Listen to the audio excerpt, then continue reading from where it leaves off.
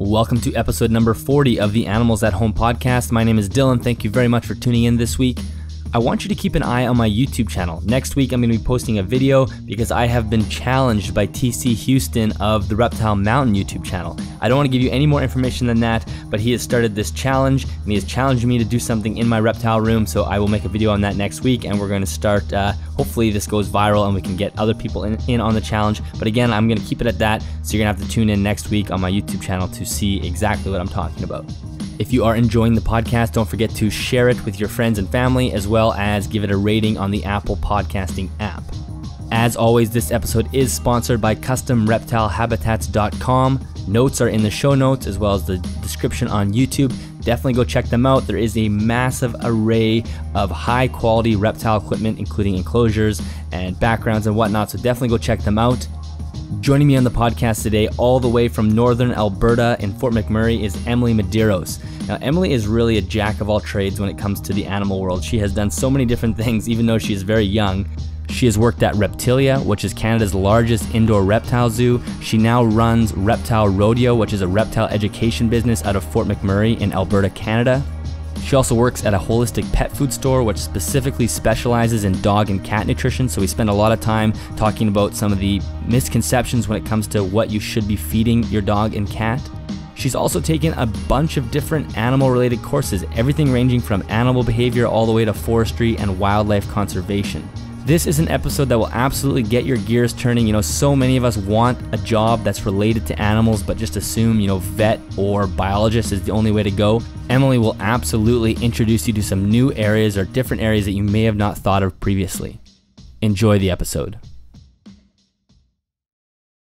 All right. Well, Emily, welcome to the show. Thank you so much for being here. Thanks for having me. This is awesome. Well, despite how you're obviously quite a young individual, you've worn many different hats in the animal world. So I love having people like yourself on because there are so many people who have a passion for animals and then have no idea what to do with it. And when we get to talk to people like yourself, it may spark some different areas that they never thought about before. So super excited to jump into some things with you. In terms of your passion or your love for animals, do you remember when or how that started? Obviously as a child, I'm sure. Yeah, it definitely started as a child. I think that that's actually super important for, I think, most animal lovers is when it's been introduced at such a young age. I'm not even sure when it started because that's how early it did. But growing up, when my parents were together when we were kids, my dad was always a very outdoorsy person. He was always adamant on every year we had camping trips. We always had pets of some sort. Before I ended up starting getting dogs and other things, I actually started off with smaller rodents such as rats. As a kid, I had a lot of rats for pets. Every time me and my brother would have a rat and they would pass away, we would get some more and then we just rotated through different rodents. But my dad kind of always made sure that we were comfortable with nature, comfortable with animals. And then at a very young age, I started getting into a little bit of reptiles. My first reptile was a little leopard gecko named Coco that my dad got from his friend. And from reptiles, I just sort of moved into our family dog and then just exploded from there. And just continuing wise, I was very young when it was introduced to me, so I love them. Yeah, and actually rats are a great pet for kids to start with. They're just so simple to care for and they're just so interactive. Yeah, they're very misunderstood. When I was actually very young in elementary school, I did a speech on my life as a hooded rat because I wanted to do a speech. I think I was only maybe like 10. And I wanted people to know that they weren't as gross and creepy as people think rats are. And I did a little speech on them for my school. And I actually ended up getting to competing with the speech. Ended up losing to some better ones. But, had the point out there. You got the rats out there. Yeah, no, they're fantastic pets. So in terms of, I guess when you were a child, did you always think my life will be an animal involved in some way? Did you have a goal or a career passion that you were trying to pursue? Or were you just going to think, I'm going to be involved with animals somehow or another? Yeah, I'm even to this day, it's still like my dad I get a lot of from my dad in the sense that he likes to have like game plans and he's pretty set on what he wants. Me, I'm like, I know the direction in which I want to go and I always kind of have, but I'm not really stuck on an individual career because I'm just a person who's so go, go, go. Like everybody who knows me knows that I can never stop. And I love to continue to learn new things as I get bored very easily. So when I was a kid, I definitely rotated through many different ideas of what I wanted to be. for the longest time, I wanted to be a veterinarian because I figured that that was the only way to work with animals when I was really young. Slowly started to realize that I'm not as good with blood as I hoped I would be. And it switched from wanting to be a veterinarian to a marine biologist to a wildlife photographer. And now it's kind of like I'm not quite sure where my end goal is, but it's all the animal field. I just kind of want to work with them all. Mm-hmm. Yeah, it's a very millennial thing to not have this one career that you lock down in and then see yourself 35 years later retiring from. I think that is more of our parents' generation, and that's kind of how things were. But now, as a millennial, it's more. I mean, people are getting more jobs throughout a lifetime. You have way more jobs than our parents typically, and I think that's just the way the world is structured now. So there's really nothing wrong with that. Yeah, definitely. So then, while you were still in the Ontario area, you were working at Reptilia. So I'd love to hear about that because actually maybe you could tell everybody what it is first, because there's probably some listeners that have never heard of it.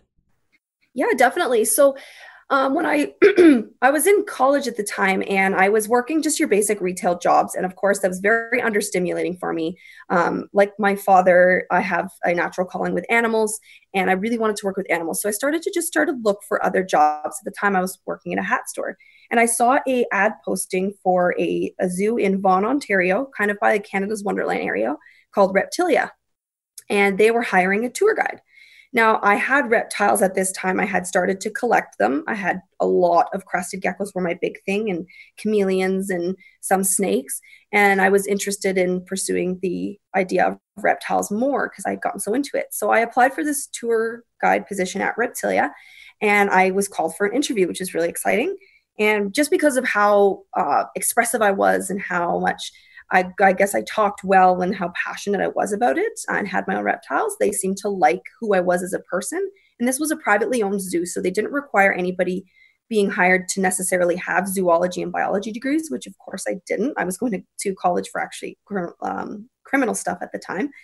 So I went for my interview, got good, I got the job, and I just learned so fast and had such good teachers there that I quickly worked my way up the chain. And I was still doing tours, but I was also able to cover for like zookeepers when they were away. One day, I'll never forget the day that the head zookeeper, Cheryl, she went away, and for 2 days, I was responsible for her duties. So taking kind of in the footsteps of the head zookeeper, and it was very exciting. And I learned so much there to the point where within the year, I was taking testing and even working with the venomous animals and dangerous animals. It was great. And I love that place. They're all about education. And I think everybody, if they're in the Ontario area around Vaughan, Canada's Wonderland, you should definitely check them out. They have another location in Whitby too. Now they just opened. Yeah, I've actually been to the Vaughan location as well. I think I was there in 2016. So would you have still been working there at that time? That was a little bit after I just moved to Fort McMurray. So you were there just after I left. Gotcha. Yeah. And it is amazing. It's one of those places where you walk in and everything is clean. The enclosures look incredible. They're huge enclosures. Like I remember seeing the day gecko enclosure, and it was just massive. And I think there's like 1 or 2 day geckos in there. And it just keeps going. It's a really fantastic place. So I imagine working there must have been a dream job. Oh, it definitely was. I in no way, shape, or form did I want to leave the place. It's just as a kid, one of my dreams was to move out to Alberta. When I was little, I thought I'd be riding horses in the Calgary Stampede because I always rode horses as a kid. But Alberta was still my goal, and there was a calling for it. The guy that I was with, that I'm still with now, he was out here, and it was time for me to go with him. So I left, but I definitely miss it every single day. The environment, how focused they are on education and enrichment of the animals is wonderful. Did you have a favorite animal there? Oh, definitely. Reptilia is kind of what got me into one of my favorite reptiles, being the black and white Argentine tegus. There was one there, his name was Joey, and he was by far my favorite. When the zoo was closed and I was done all the duties, I was always requesting to go hang out with Joey a bit and do some enrichment with him or give him a snack. He was definitely my favorite animal there. I think I remember Joey because I think part of the tour was there was like a show that you could sit down in a little auditorium, and I think they brought Joey. I don't know if it was Joey, but it was definitely a black and white tegu, and he pooped on the stage. Oh my God. Yep. Does that sound like him? They had a couple there too. Because we also did, Reptilia also had back quarters that weren't open to the public that contained a lot of animals that we would use for educational purposes when we would leave the facility and travel around the GTA. So they did have a few there, but some of the popular ones for the shows they would definitely bring out, like Joey, just because he was such a good crowd pleaser and good with people. So part of that job as well was also going to people's homes or parties and doing some education, right? Yeah, definitely. That was a fun part that got you out of the zoo, but allowed you to bring your education to somebody who couldn't quite come to the zoo or just wanted the party at their house. So up until you started doing that, did you have a passion for educating as well, or did you just realize that while you were going through that role that this was something that you enjoyed? I pretty much from a young age, so going back to like when I had talked about how I did a speech that one time, I've always just been pretty good at speaking with crowds. Like, don't get me wrong, I always get that stage fright, but I just speaking with people, especially about a topic that I know about and watching them comprehend and understand what I'm saying was quite rewarding. I definitely got most of that spark of interest for it working at Reptilia, but I've always liked to kind of speak to a crowd and kind of get them to understand what I'm saying. So it just kind of started mostly that big spark at Reptilia because I had this knowledge on this class of animals that many people didn't know about. And I was learning knowledge so fast and absorbing it like a sponge that it was really nice to just release it all out onto everyone else and spread the education of especially reptiles because they're misunderstood animals. But at one point I wanted to be a horseback riding instructor too. So I've always just kind of wanted to teach, but not necessarily in a school setting. So it's interesting that I guess your passion for animals just, is there any limits to it, or does it extend to all animals for the most part? Are there any areas that you're uncomfortable with in terms of certain species or whatnot? I'm actually pretty open to learning about many. Like I've had dreams of trying to learn about African animals by going to Africa for a touring. I definitely would like to learn a little bit more about like insects and arachnids. I know a little bit. I do have a couple tarantulas and stuff, but I mostly my most of my knowledge does span from North American mammals and then reptiles themselves. So I would definitely be open to working with all animals, even the ones that make me uncomfortable. I think that venomous snakes, for example, are extremely intriguing, and I loved that I got to work with them. But it was definitely a part that I needed to learn to work through my adrenaline because I get pretty shaky when I have adrenaline, and that's not really key when you're dealing with a venomous snake on the end of a hook. So the venomous animals, they do make me a little bit more nervous, but because I'm always so determined and so confident in learning, I'm always up for the challenge. So there's not really anything I don't want to learn about. 'Cause I remember, I think at Reptilia, I remember seeing a black mamba. I forget what else. There was a few venomous snakes there for sure, right? Yes. Yeah, that's a little bit, I'm sure, frightening to work with at first. Did you actually have to hook them as well, or was it mostly offhand? I mean, I'm sure you weren't handling them, but I'm sure there was also moving from, a tub or something like that. Yeah, generally, we tried not to you touch as little as possible just to avoid any accidents or anything. But just like all the animals in the zoo, of course, they need their cleaning and their feeding. So there were situations in which you have to remove that glass barrier between you and have protective tools and know the safety regulations. We had the venom room, which had the double door, the red light, the radio cues of when we were in there and when we were exiting, and always with second people. There was safety measures to be taken, but it wasn't usually handling just for the sake of pleasure. It was always for some sort of training purpose for the employees to learn how to do it, or because the animals needed to be removed from their enclosures to be clean, to be kept healthy. But they definitely we wouldn't be handling them or anything for any reason that wouldn't be educational or for sanitary purposes. Right. Yeah, that makes sense. I find the fact that you're so interested in horses as well fascinating. I actually see a lot of people who are in the reptile hobby or industry who also either have horses or are huge fans of horses. And I wonder, now I'm starting to realize maybe they're just animal lovers in general and they just kind of extend along. But when you were in Mississauga, were you surrounded by horses, or was it just something that you were interested in? So you thought, for those that are not in Canada, Alberta is like our cowboy province. So if you want to work with horses, that's probably where you would end up. But were you surrounded by horses originally? Yeah, from a very young age too. That's one of the first, like I did sports as a little kid, like toddler, 4 years old. You get your little Tim Hortons soccer team and running through the field. And I'm the type of person that when it comes to sports that don't involve animals, I'm never sure which net to put it in. So I'm always kicking it in the wrong net. I don't really understand the whole sports thing, but I was always interested in horses. I had a horse themed room. My dad made baseboards on the wall to make it look like a pen. So when I was finally old enough, I started taking horseback riding lessons at a riding school in Mississauga, Meadowlark Stables, which is actually still there. And that's where I started getting my lessons. But even before that, my dad had friends and farms we would spend most of my childhood on that had horses, and I'd go for pony rides. So it started at a very young age with horses, and still to this day up here in Alberta, I have friends with horses. I help I love riding the crazy ones because I like trying to train them. It's a lot of fun. So horses have been in my life my whole life. Yeah, that's amazing because I really love horses as well. My dad has horses, but I'm definitely not comfortable around them. I didn't grow up around them, and I can't imagine getting on a crazy one. And even like the size of them, if you've not been around a horse, really, as soon as you get up to a horse, you realize they're actually really intimidating. But there's that connection that a human can have with a horse that's almost unfound in other places, maybe with a dog as well. Yeah, definitely. That's another thing that as a kid too, I thought that I wanted to end up doing was I wanted to open up a riding school for like autistic kids because horses are known so much for being good with autism, and they can sense emotion, and they're actually pretty sensitive creatures. They're very intimidating for their size and what they can do, but they're very interesting creatures, the amount that they can understand and comprehend. Oh, definitely. Yeah. So then at some point you moved to Alberta, and I know that you had quite a large reptile collection at home in Ontario, and you had to sort of pick and choose what you took. What did you have before you moved to Alberta?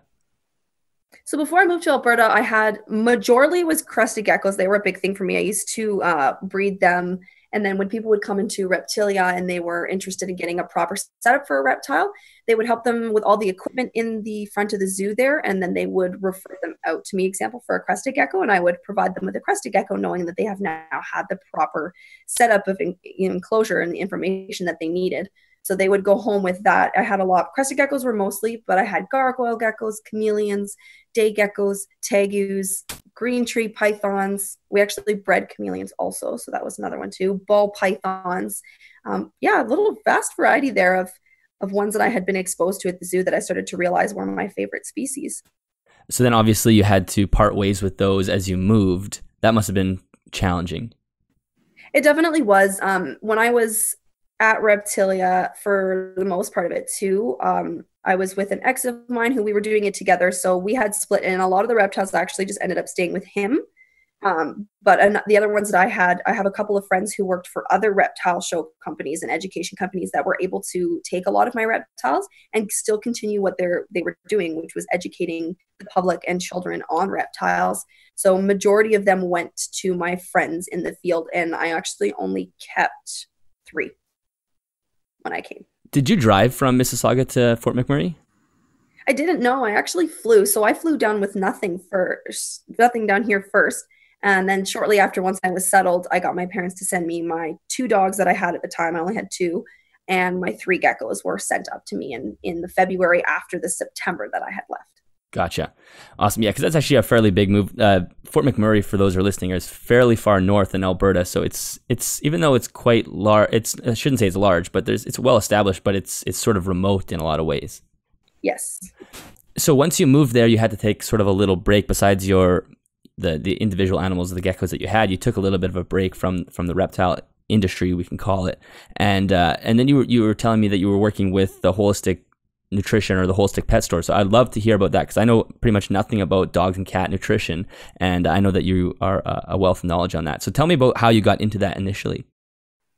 Yeah, definitely. So before I had moved out to Alberta, when I first started, when I reconnected with my boyfriend that I'm with now at the time, we connected over online for the longest time because he was out here. He's a firefighter. He was in school at the time, and I was still back in Ontario. And then I decided to come up for a visit. I'd never been to Alberta yet, even though it had always been my dream to move here. So I came up for a visit, and during my visit, I enjoyed it so much that I decided I would try to see if I could find a job so I could move out here. So I went and handed out a bunch of resumes. I actually ended up getting 7 responses within the time that I handed them out. One of which was a pet store called Bone and Biscuit.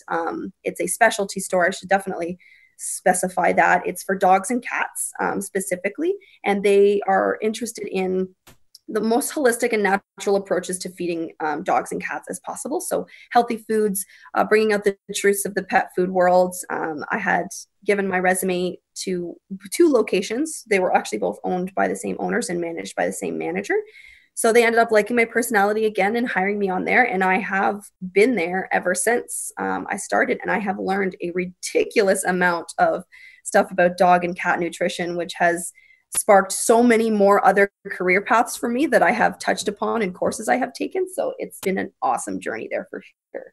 So when you approach or when you started working there, in terms of the knowledge, because obviously you had 2 dogs at the time, was your knowledge basically sort of the same as an average person in terms of dog nutrition, or did you have a little more than that? And then what did you learn once you started working there?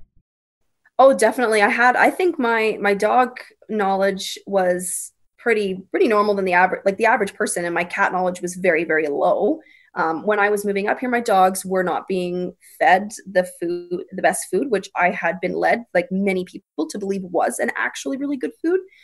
So when I had come up and I had started receiving all of my training, which came from not only the manager, but other courses that the company requires you to take in order to know this information. So I started to learn a lot. And again, when I'm in a field that I learn that I learn very, very rapidly. I absorb the information and I learn rapidly. And I've been there now almost 5 years. And the amount of knowledge from when I started to now is completely different. I have completely altered the way my dogs' lives are. I've completely altered the way they eat. And then being in the dog field so heavily, I mean, cats as well, but I speak more of dogs because I'm more of the dog person. Being more in the dog world in general too also led me to my dog training school. And that's just also blown up now from continuing on with my dog knowledge. So tell me a little bit about what your dogs were eating and how they're eating now, and then maybe some of the popular misconceptions that people have with, I'm imagining that the sort of standard kibble diet is not ideal. And what are some of the misconceptions with people thinking that that's okay? Well, still, a lot of the times, like people, it's been for generations. Like you go to the store, there's a bag of food, especially if it's at your grocery store, which is convenient because you're there buying groceries. You get your dogs your food, and people who argue this are not wrong. That for many years, people have fed food that has been extremely, extremely low quality, and they have maybe not had issues. It's just a sad reality that dogs and cats are not being bred the way they used to be, and just because we never noticed anything before doesn't mean that there wasn't always something a little bit wrong there. Your average kibble diet that you might find at very cheap department stores and grocery stores are definitely on your lower end.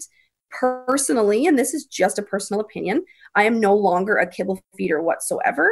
I like to stay away from the opinions in the dog food world and go more back to the science of what the animal is supposed to have, which is something that I do with my reptiles and everything too. When I look at the anatomy of dogs and cats, I sort of figure out how they're carnivores, dogs being facultative carnivores, cats being obligate carnivores. This is a meat base, what they need. And most of those kibble companies out on the market, if you actually have the chance to break down the ingredients on the back of the food, you're almost feeding them no meat and more synthetic vitamins and carbohydrates, which their bodies were never meant to actually process. A big eye opener, if anybody's looking for information in forms of a documentary, Pet Fooled I think it's on Amazon Prime Video now, not Netflix, is a really good one. It exposes the truths of the pet food world. And when I first had my 2 dogs, they were definitely eating a lower end kibble diet, which I had thought was good because I get in at PetSmart and they told me it was great and it was Chihuahua specific food. And I thought that meant anything. And then when I came here, I slowly started to realize that I needed to start focusing on the anatomy and the biology of my dogs and to feed them better and to give them the best possible thing that they could tolerate and that was best for their health. Like there is a difference between surviving and thriving. So that's where I make my food choices. Yeah, and animals are so good at hiding ailments, and even people, like we even hide ailments because you don't necessarily know. I mean, diet is one of the, I'm sure, like the most controversial subject out there. People have different opinions, but even people, like you don't even necessarily know how you feel until there's a change in it. So you might have sore joints, but you've had sore joints for 20 years, so you don't realize until you've made a diet change or something. Can you jump back to the different types of carnivore? You mentioned the cats were one type and the dogs were another type. Could you explain that a little bit? Yeah, so with the cats being an obligate carnivore, so this means that they have an obligate need for meat. There is really nothing else that is necessary in their diet for them to eat other than their meat. And they would normally be eating a whole carcass too. They would have the organs of the animal. They would eat bone. Everybody is so frightened to give their dogs and cats bone, but it just depends on the sense in which you give it to them. They need to have the ability to have the calcium, the vitamins and amino acids from the organs and the meat that comes from the muscle meat. So they're obligate in the sense that cats, they need to have just their meat, and most cat food on the market is stuffed with carbohydrates these days. And then you have your dogs, which are like, you can classify them as facultative carnivores. So a lot of people will argue till they're blue in the face that dogs are omnivores just simply because they can take something from fruit and veg. But again, you look at the way that their jaws are structured, the way that their intestines are, the short intestinal tract meant for processing meat. not for complex carbohydrates. They lack a certain enzyme in their saliva to break down carbs that omnivores and herbivores have that stuff. So when you're trying to feed them something that they're not supposed to have, maybe they'll be okay, but you are kind of forcing that onto them. You should really feed them more of what they should have. And so many people, like, I'm a raw feeder, and I know a lot of people kind of like, sometimes vegans, they get the bad rep for, oh my gosh, it's a vegan, they're going to shove it down my throat. It's the same thing with raw feeders. People, oh, raw feeders, they're going to shove it down my throat. It's not about an opinion on feeding a dog. Not everyone's going to feed the raw food, but it's, for me, in my opinion, and what I've studied on dogs and the schooling I've done and the courses I've taken, I can understand that it's better for their body, feeding them what they need. Dogs have fruits and vegetables for sure. They can take things from the antioxidants in them. Some greens are really good for certain vitamins, and they can take a little bit from it. But when you try to substitute mostly plant matter in a carnivore animal, especially in a cat who's an obligate carnivore, you're going to run into some issues and some high fat pills.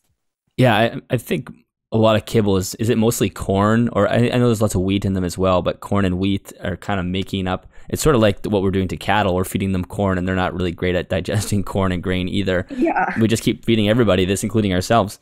So what do you feed your dogs now? So obviously it's a raw diet. Can you just run through like a regular day of their diet?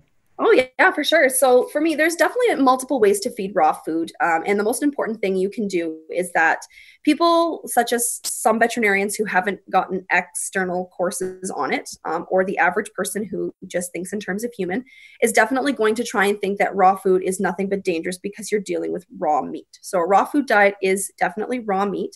There are multiple ways to do it, and it is extremely important that you are doing it properly. Because yes, if you don't balance your raw food properly, you can run into nutritional deficiencies or even vitamin overdoses and many other problems, overdosing or underdosing in calcium, so many different issues. So I know a lot of people that actually make their own raw food. They actually source and gather the bones, the organs, the meats, and they make their own plates, which is totally fine if you've got the time and the knowledge for it. Even me, with all my knowledge personally, I'm not comfortable and don't have the time to prepare and source my own ingredients. Living in Fort McMurray, things are very expensive here. Sometimes you can pay as much as $4.99 for a pound of apples. So things like that get expensive. I feed mine a already pre-balanced commercial raw foods, and I switch between brands. Varying is extremely important. You never want to stick to one thing. You get different nutrients and different amino acids from different proteins. Mine are always changing. And I make sure that I'm only purchasing from companies in which have been inspected. So Bone and Biscuit has there's lots of stores like them, but they have a huge standard on making sure that they only source from companies that can answer the most in-depth questions. Where does your food come from? How is it sourced? What is it fed before it's slaughtered? How is it slaughtered? How soon after slaughter is it frozen? Is it flash frozen to kill any potential bacteria? How are you balancing? What are your ratios? Do you have 80% meat, 10% bone, 10% organ? What's your veg content? What does your facility look like? All those questions. If those questions can't be answered and are not comfortable to the owners of the company's standards, it is not an approved product. It won't be sold in their stores, which is why a Bone and Biscuit is an incredible place to go. Because although sometimes you might see a higher price tag on the food, it's because it comes from very high-end sourcing, which I think is super, super important. So mine are fed a commercially already balanced raw food diet. And if I do supplement with something that's unbalanced, I always make sure that I only throw that in every now and again so that they are getting all of their nutrient levels and vitamins the best that they can through their raw food. And I have noticed significant changes in them for the good. Yeah, that was going to be my question, because obviously, especially the first two that you had were on the sort of the standard kibble diet. And then you switched them to the raw meat. For one, was it easy to switch them? Were they just happy to eat the fresh food that you were giving them? And then was there a difference? Like, what did you notice in terms of, was there energy or behavior differences? Oh yeah, definitely. So a big thing about little dogs, especially, is that they're known for dental disease. And a lot of dogs, especially even older dogs, even big ones, can get the dental disease, but mostly those small dogs. And a lot of that is happening because it's kind of be like us having a whole bunch of stuff stuck to our teeth and never brushing them. A dog can't digest or break down certain carbohydrates in their mouth, carbs in their mouth at all. So it sticks to their teeth. It's the idea of feeding them a whole bunch of carbohydrates gives them really bad dental disease. And then, of course, dental disease can lead to heart problems and bad infections, which can alter and actually kill them in their lifestyle. So when I switched mine over, it was fairly easy. When I started, I only had 2 Chihuahuas, and they are definitely known for being picky. So they were free feeders. I would just put food down, like most people think is okay, and let them pick throughout the day. But with a raw food diet, because yes, you are dealing with raw meat, yes, there is more bacteria, but your dog is designed to be able to handle that bacteria. So I just had to start not leaving the food to sit out to gain actual bad bacteria. So I had to start getting them on a switch. The biggest switch for me was not free feeding them anymore and putting food down. And the second they would leave the bowl, it would have to get taken away and tossed. So they started to learn to eat on a routine. And that's the hardest thing for a lot of people, especially I think in Fort McMurray, because there's so many oil field workers here that work long days. They're gone in the very early morning and they don't get back till very late at night, and they don't have the time for it, which is understandable. But it's an important part, is to make sure that it's on a schedule and not left out all the time to gain bacteria. The differences I've seen in them since changing them to raw, coat and teeth have been a big one. Their teeth are in better shape. They're not getting dental disease. Their coats are a lot softer. They're shedding a lot less. I have 6 dogs now, so having a lot less hair is very important to me. They shed less. And the biggest thing, honestly, their poop. The poop that they have is so tiny and so small that, and it's crumbly, because when you have a huge, like when they poop out a large amount of poop, which is common in kibble-fed dogs, that's actually because it's a lot of waste. So you're feeding, maybe you have to feed 3 cups of food to give your dog what they need on what it says on the back of the bag. But their poop is so large and most of it's coming out as waste. It's not getting absorbed. When you're feeding a raw food diet, their body was meant to eat that. So because they can digest it properly and take almost everything from that, the poops are very minimal and they wash away even with a little bit of a hose. They just crumble away. So it gets you to show that what you're feeding your dog, most of it is staying in their body and showing them positive effects on joints, coat, teeth, poop, all that stuff. Yeah, that's a really good point. That those fillers in those kibble foods, it just shoots right through them. Like they cannot digest it, so it just travels along the digestive tract and comes out the other end. Yes. Has all of this knowledge that you've gained changed the way you see the way you care for your reptiles in terms of the nutrition? Oh, definitely. Yeah. Because it's the same thing out there. You can go to the pet store or the reptile store and you can see all these like commercially made diets out there, like bearded dragon diets, this, and oh, you don't want to feed your animal live bugs. Well, here's some preserved bugs, which are not actually as natural as you think. Here's a diet that you can feed your bearded dragon instead of having to feed him bugs and veggies. And it's just, if you just go back to what they're really just supposed to have, I understand that convenience is important to human beings, but it's also important that our animals are healthy. What you're feeding your animal can be a nice preventative care for their life, or it can be this like slowest form of poison. It depends what you're feeding them. So I've been able to pretty much look at an animal based on its individual level now. If it has any existing health problems that might alter it from eating a certain thing, and if it doesn't, then what is it as a species and what does it thrive on? What does its insides need? And that's now how I feed my animals and how I'll choose to feed all of my animals going forward, no matter what they are. Yeah, and like you said, a variety is huge, even in reptiles. Feeding them the same thing every day with the same dust and whatnot eventually is not going to be ideal for them. Yeah. So in Fort McMurray, obviously it is quite remote. So you have a bunch of animals now. Are you able to source different insect feeders and whatnot, or do you kind of have to do your own little breeding operation for food? So it's been definitely different than when I was living in Toronto, because there were so many resources to get to and stores that were so close for variety. Being so remote here, it actually is quite difficult. The bugs that we get in here, they're always flown in on a plane. So we have our crickets come in. We have tried to breed our own crickets, and I've done successfully in the past, but for whatever reason, I can't seem to successfully do it here. So we have a friend of ours who owns an aquarium shop downtown Fort McMurray called F&A Aquariums. Michael is the owner of that. He's really, really great. And he brings in our bug orders for us that come in. They get flown in on a plane. So when there's issues in terms of weather, like extreme weather or just extreme temperatures, it definitely can delay the bugs, and it definitely brings the price point up. I have never in my life had to pay as much for bugs as I do here. And then the animals that don't eat the bugs, even the stuff at the grocery store, groceries here are extremely expensive. Everything here is extremely expensive. So when you have a collection of reptiles like I have now, it does definitely cost quite a bit, and it's harder to source. I can't get as many in.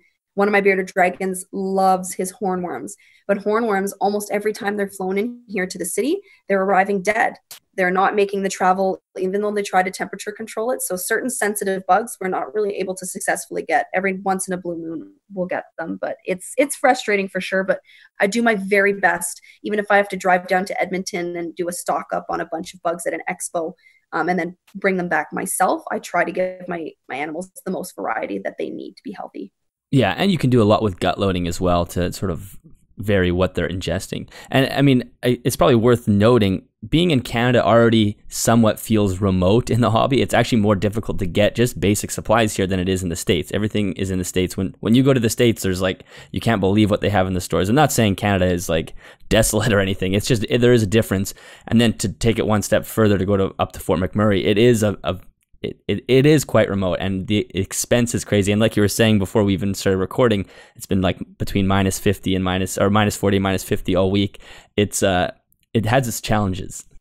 Definitely has its challenges. Only one in the summertime, there is only one road in and one road out of Fort McMurray. If you're in the winter and it's cold enough, you have the winter roads to go out to the reservations, but that's still not going to get you very far. So there's only one road in and one road out, and we are in the corner. Yeah, exactly. One of the other areas that I see with nutrition that is something that I'm exploring more now is just obesity. And I'm sure this happens a lot in dogs and cats. I mean, I know it does. And in reptiles as well. The thing with reptiles is we don't necessarily see it as easily. But I'm guessing with dogs and cats, their obesity must be rampant, especially on those sort of high carbohydrate diets. Yeah, definitely. I'm giggling to myself over here because all of the girls I work with at the store, the Bone and Biscuit, they know that if there's one thing that makes my hair stand up and makes my blood pressure rise, is overweight animals. With the reptiles, like you were saying, it's definitely harder for a lot of people to try and tell, even if they are trying their best. But for dogs and cats, for some reason, I can't process why it's a difficult thing to see when they are, because it's quite obvious. Even in those breeds that are thicker, like your bulldogs, it is still very easy to see when your dog is overweight or your cat is overweight. And it's, for the most part, unless it's a medical condition, it's preventable. That is the most frustrating thing, is people have such lame relationships and low-end relationships with their animals that they feel the only way to get them to do anything or to bond is just by food. But when you're having an animal that has the ability to connect with a human being, such as a dog and a cat, mostly, I'd say more for dogs. Dogs are a little bit more affectionate sometimes. You're lacking the relationship with your animal and just becoming a walking Pez dispenser. But your dog is no longer seeing you as a person to bond with as much. Like, they're seeing you just as an endless food supply, and you think you're just providing them with love, but it's a sad truth that you're slowly killing them with love. Like, you do need to regulate it. And if a lot of people look at their pets like their kids, and in some cases it's really annoying, and in some cases it's accurate. So if you want to look at it in that case, you really shouldn't just give your child endless amounts of food, because you're going to have an unhealthy child with a lot of medical conditions. And it's the same thing with animals. Mm-hmm. Yeah, no, that makes sense. And yeah, you're right. It's very easy to see when they have that sort of barrel shaped body, and yeah, they will die of some sort of weight related issue, and without a doubt. So later, after I know that after you got into the holistic pet store, you ended up going to some animal behavior or the animal behavior college, and I would love to hear about that. And I guess, was that because you were sort of sparked to learn more about dogs, and then it opened up a whole new world for you? Yeah, so when I was working at the Bone and Biscuit for a while as well, and then being in Fort McMurray, where things are definitely a little rough if you're not working in the oil fields, I decided I needed to have a secondary job so that I could afford the lifestyle I wanted for my dogs, the things I wanted to give them. So I actually got a job at the SPCA, the local SPCA in our community. And I was there for a little bit. I think I was there for a year and a half, 2 years total. I started off as a basic kennel attendant, but then I met an individual there who was a friend of mine. Her name is Shelby. She was an animal care coordinator. So she was in charge of the enrichment, the behavior modifications, training purposes, and everything like that. And I really started to take an interest in what she was doing. And I learned really well from her, and I would always try to shadow her. And she started to show me the interesting side of dog training. So then I started to kind of have an interest in dog training, and then shortly after that, she had left. She went to pursue school back in Nova Scotia. So I applied for her position as I had a really good understanding. I was able to understand and interpret dogs really well. Being an internal employee, I had the chance to step into the position, and they offered it to me. Because of that, I had the chance to work with local trainers in town, and which led me to want to actually get my certification in dog training because I was working with it so much at the shelter. I loved to figure out why the dog was this way and why a person might label this dog as aggressive and needs to be euthanized, but really it's just a modification that needs help. It's an animal that's just been misled. So I went and applied to Animal Behavioral College, which is based out of California, but it's an online course, and it requires you to do half of the course is bookwork and exams, learning a lot of theory, a lot about people who invented the first steps of dog training, all of that stuff, behavior, body language. And then the second part of after your written testing was that you had to do a practicum. So I did with a local trainer in town who was certified by the school. I was able to start to learn the logistics of dog training. That particular trainer had a pretty narrow path and only certain ways he wanted to train. It was just his way. But I then started to slowly realize by my own research and being in school that there are so many different ways to train animals. And the school was just my first step. So I learned so much in that school. And it focuses mostly on positive reinforcement training, which I do think is important. But I did lead myself with my own research and experiences within myself and in the SPCA, and then working as a dog trainer on my own, that it is more important to be balanced. Different animals and different individuals need different methods of training. You can keep it the most positive possible with getting the best and fastest results. So that's what the school sparked in me, and I ended up graduating that school within a year with high honors, and I did really well, and I'm going to continue to pursue that. I still do dog training to this day. So what sort of dogs are you working with? Obviously, if you're dealing with animals that are in essentially a humane society, are they just sort of the standard behavioral issues like aggression and whatnot, and then you're able to correct their behaviors before they get adopted type thing? Yeah, that was kind of the goal. Every now and again, there'd be one that come in. It was just a little bit difficult, and the severity could vary. Of course, there are different levels of trainers too, and what they are specializing in. I am not a trainer that specializes in aggression by any means, but I definitely understand it. There are definitely some good resources in our city for people that are really into the highly aggressive cases, and that would be my cue to refer out. A good trainer always knows when it's not quite their cup of tea and they need to refer out to somebody who might have a little bit more experience in the field. But for the most part, the things that were coming into the SPCA was a lot of the times that people who got puppies from the SPCA and they only let the puppy be a puppy and never really gave it any rules. So it just has your basic misbehavior, sometimes aggression, certain levels of aggression that were just misunderstood. I was able to fix and make sure that the dog could go out in public and be adopted. Other ones would be referred out to trainers. And in your very, very worst case scenarios, some of the dogs, of course, were euthanized. Because even when you have access to the trainers, sometimes it's a medical condition, or you don't have the resources at the time to help the animal, which is the most unfortunate part of the job. But for every animal that I could possibly help, I would. And if I had to personally drive the animal and take it to another place so that it could get what it needed, I would. I have in the past adopted an animal, actually, like brought it home with the sole purpose of knowing that it wasn't going to survive in the shelter, but I could find it better. And I did end up finding him better, and I drove him far away, 8.5 hour drive, and I was still bringing dogs there. So being able to help them myself or to refer them out is amazing, because then you get to watch them get adopted when they were just living in a cage. So that's really neat. That in terms of the actual college, I've not heard of the Animal Behavior College. So this, if anybody that's interested in learning more about animal behavior or training, this would be a good opportunity for them, I'm sure. Yeah, they have dog training courses, they have cat training courses, they have grooming. It's a pretty good school. It's really in depth. They're easy to speak with and to access. You can usually contact someone always. They send you your materials very quickly, and the information is very in depth. If you ever have any questions about your info that you're reading, they're always there to answer it. So I did personally really enjoy the school. Yeah, that's awesome. And that's a great opportunity for someone who doesn't want to go to university but wants to learn more. There's other things out there other than your standard kind of biology degree type thing. Oh, definitely, yeah. So let's discuss your current reptile project happening in Fort McMurray. So obviously you came there with the 3, and since then it's slowly expanded, and now you have a little business happening.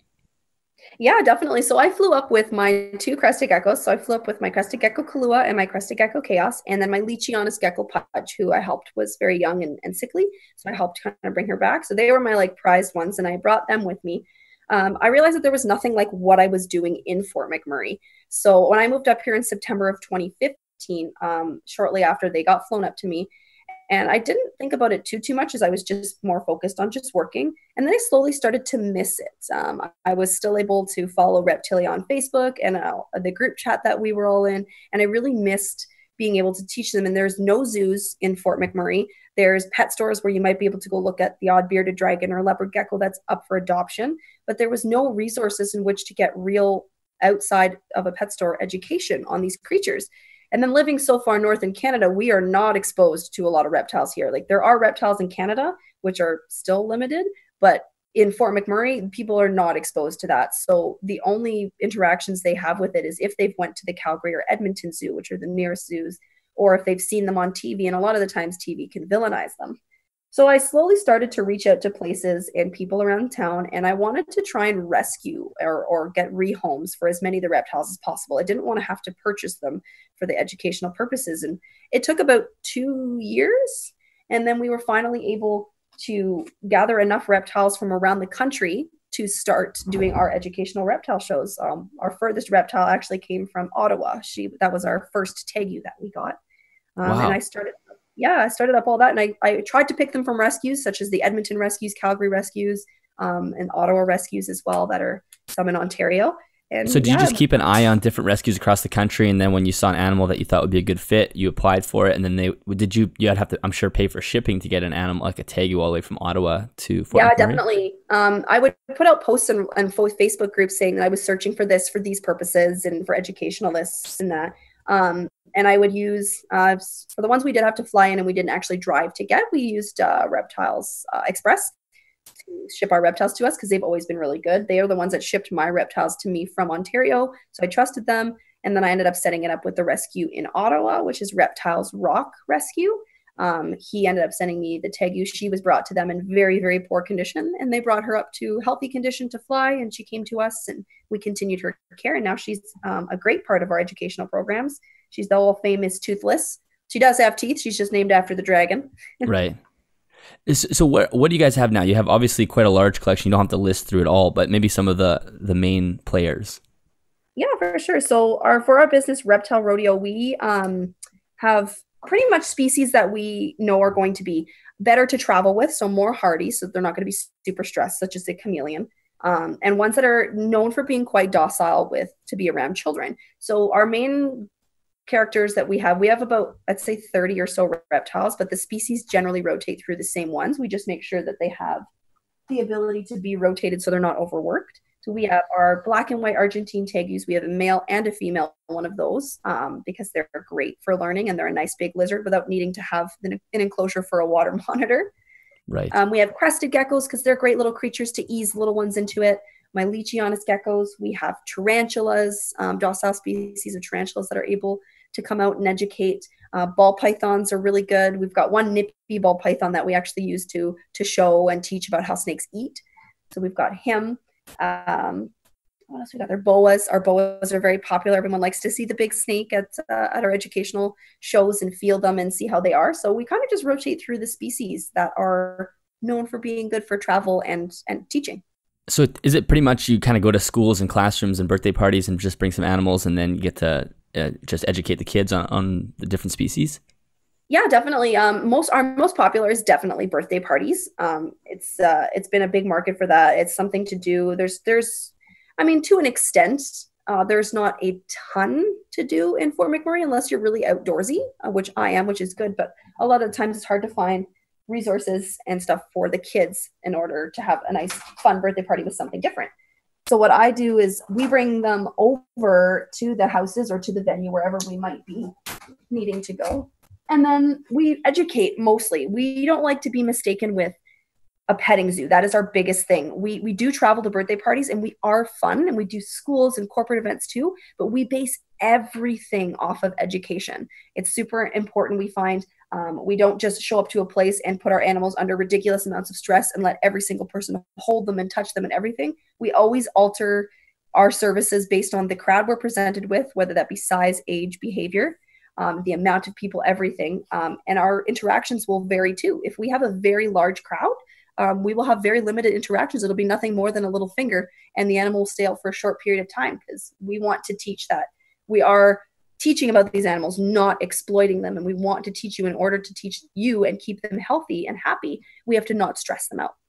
Right. Yeah, that's kind of what I really liked, that message that you give. It's sort of education versus exploitation. And we see so much exploitation, especially in this business, because the animals are so poorly understood, and they do have, they sort of carry a large wow factor for the average person knowing nothing about them, that it would be so easy to go down that road, to just bring out the snake and put it around everybody's neck and do that sort of wow show. But it's so important that we don't do that, just to keep the industry healthy. Of course, that's a big thing that really gets to me, is that's a lot of the times I'm very transparent with that, like our documents that people have to sign for our presentations, and the reminders they get, and the introductions they get. Everything always starts off with telling people that noise levels need to be kept at good levels because they can hear it. The interactions need to be gentle. I understand that you want your 1-year-old to hold the snake, but they don't understand how not to squeeze yet. So I'm going to have to assist them with their back of their hand instead of their palm. So I do ease them into it, because I do think it's important for children to learn at an early age while they're developing about reptiles. But I don't think that in order to do that, we should not teach them that every animal has its boundaries. And especially with our reptiles too, where it might be a little bit harder to read their body language than maybe a dog growling. That's easier. So that's our main message, is definitely the education over exploitation. Is there anything you wish you knew prior to starting the reptile education business? Yeah, I wish that's actually goes back to what I was probably just saying. I wish that I had known that when you have a business like this, people do just see it as a petting zoo, for the most part anyways. And they see it as just an entertainment purpose. And a lot of people aren't really all that focused on the care of them. They're more just interested in the picture they can get, or how excited their kid is, or how excited their kid can be. And don't get me wrong, I want your kid to be excited, because an excited person exposed to something is going to be excited to learn about it. But the excitement levels need to go past getting that cool picture. If that's not what the animal's comfortable with, I've had people get angry with me because I won't put the tarantula on their newborn baby's face for a photo. And it's like, these things are important. And I wish I had known, because when I first started the business, I wish I had been more aware that I needed to be super transparent with the fact that it was mostly education based. And then I started to learn the hard way that people weren't seeing it that way. So I did switch it up very quickly. But if I'd have known that going before, I would have definitely made it a little bit more obvious in the beginning and saved myself a little bit of frustration. And now we're pretty transparent and pretty aggressive with the fact that we want it to be education based. And it's been going pretty well because of that. We make sure that we have our rules and regulations very strict. Yeah, that's so true. And as you're speaking, I could totally see how that would happen, because as a reptile enthusiast yourself, you're so excited about the animals, and it's almost hard to put yourself in the shoes of somebody that's, booking a party. So you'd think like they want to learn, but really half of them probably just want to see a crazy snake or an anaconda or something that they always think is an anaconda. So that's definitely a challenge. But I'm sure there's some hugely rewarding pieces of it as well when you do get to do the education piece. Oh, definitely. I love it's especially going to the parties, and whether it's a kid or an adult, that person that's terrified and is hiding and won't touch and tells me they won't do it. And they've been scared, especially the older, like the adults. Oh, I've been scared of snakes my whole life, been scared of spiders my whole life. Then they start to learn about these creatures, and they see us handle them, and they see the kids handle them. And then we describe why these animals are acting this way and why they'd be different in the wild. Then you start to realize that the fear is really a learned behavior. It wasn't something that most of the time happened to them. Even a lot of people, it's not like, oh, I got bit by a snake when I was a kid, now I'm scared. I almost never hear that. It's always, I'm just terrified of snakes. And I'm like, well, have you ever touched one? Well, no, I haven't. So they've just never been exposed to it. And humans, definitely, a lot of us fear the unknown. So that rewarding feeling comes from when that person tells me there's no way they're touching it. And sometimes they go as far as having the snake in their arms, and the joy on their face and how excited they are that they did it. And at least if they never do it again, they said they did it, and they've understood that animal a little bit more. Do you think that fear of snakes is something that's inherent in being a human, or are these people influenced from the media? Like you said, a lot of times they're not framed in the best way on TV or movies and whatnot. But or is it something that's more genetic within us? Definitely. I think that it comes from multiple places on why the fear might rise. It definitely can come from media for sure. Sometimes people are living in places in the world where these animals might be of an actual danger to them, and they've just had bad things happen to them, their family, their pets, etc. Some of it comes from religion too. Some religions especially look on snakes as being a deceitful creature, a bad creature.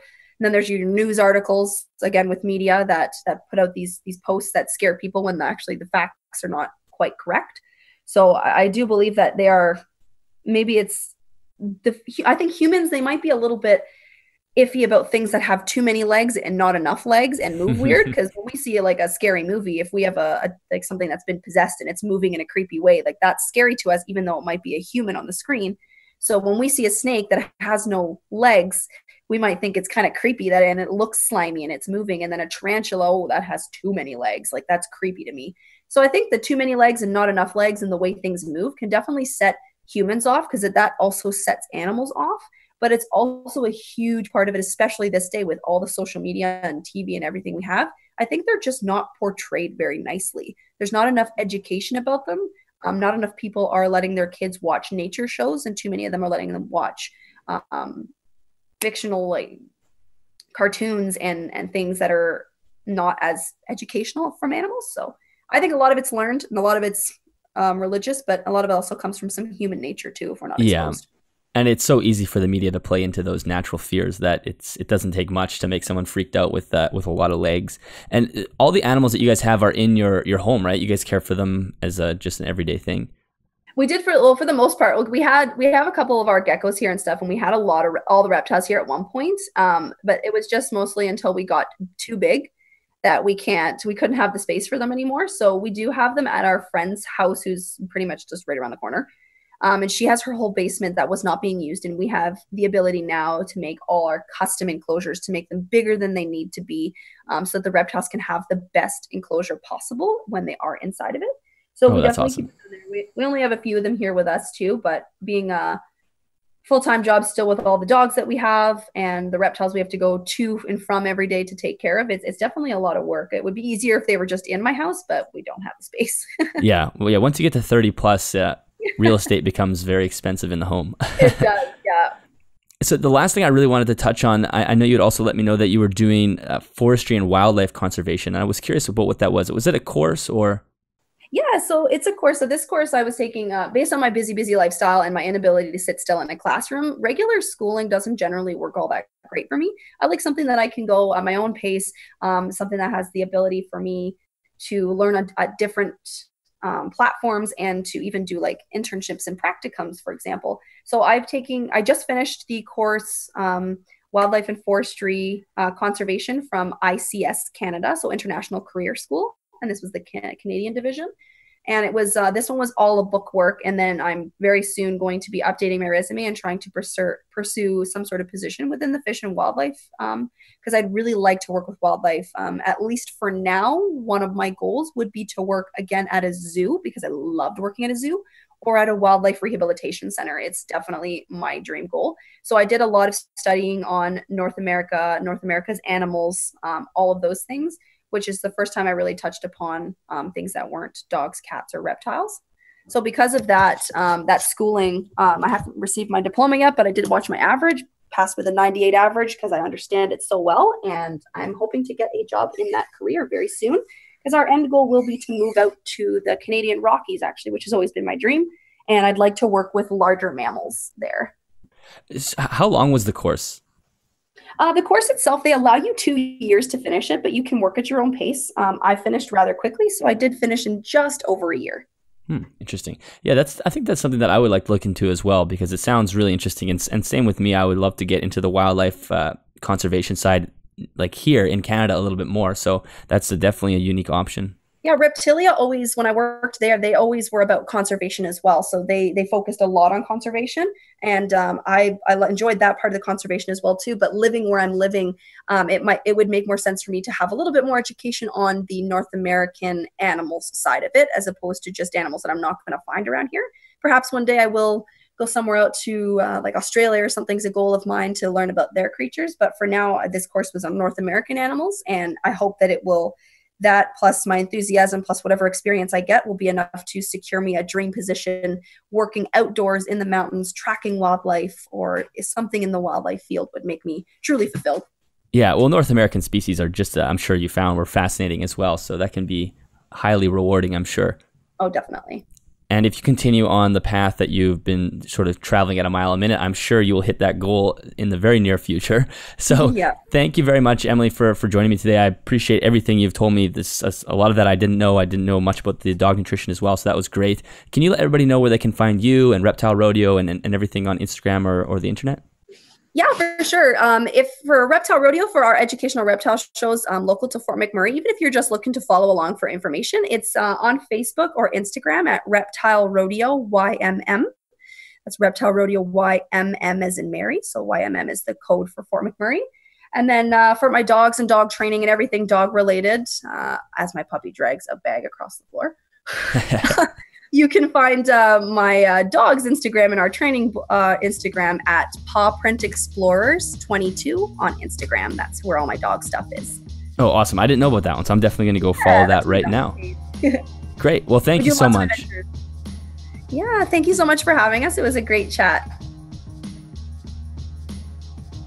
All right, that brings us to the end of another episode. Thank you so much for listening. Emily, thank you very much for spending the time with me. That was a fantastic conversation. I really enjoyed all of the knowledge you were able to share with us. And of course, everything that we discussed in today's episode can be found in the show notes or the description on YouTube. Just a reminder to keep an eye on my YouTube channel because I have been challenged by TC Houston of the Reptile Mountain, and that will be out next week. There'll be some more explanation on that at some point later in January. Thank you very much to Custom Reptile Habitats for sponsoring this episode of the podcast. If you do want to go check them out, there's always links in the show notes and the description. If you do end up purchasing something, a commission does come back to me, which helps support the show. Thank you very much for listening to this episode, and I will talk to you guys next time.